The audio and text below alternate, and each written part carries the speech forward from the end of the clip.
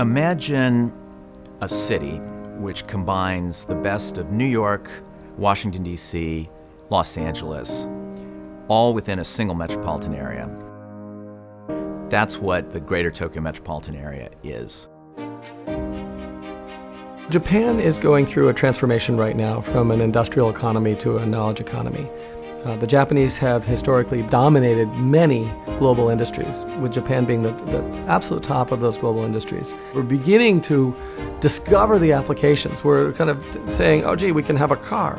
And the next phase of big data will be to take it from we can have a car to we have a really good car that doesn't cost too much, that gets where you want it to go reliably. And I think that's an area that Japan will have a big role.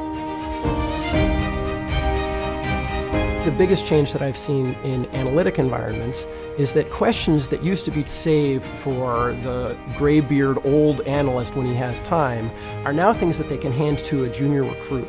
So what do people do when they touch a larger set of data? Well, they ask questions that they wouldn't have asked before, and they embark on investigations that previously they would have expected to be fruitless. It empowers people to take action and answer hard questions from the bottom up. If you want to have an innovative organization that moves very fast and where people are empowered to do things very quickly, it's essential that you have this bottom-up philosophy around information access and information control.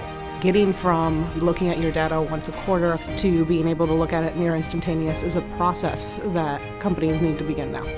People doing their work find that they're spending 80% of their time collecting data and 20% doing analysis. Our job is to make it so that we can radically shrink the amount of time for collecting and organizing data. It's all about making smart people smarter. And if we do that really well, we change the whole world.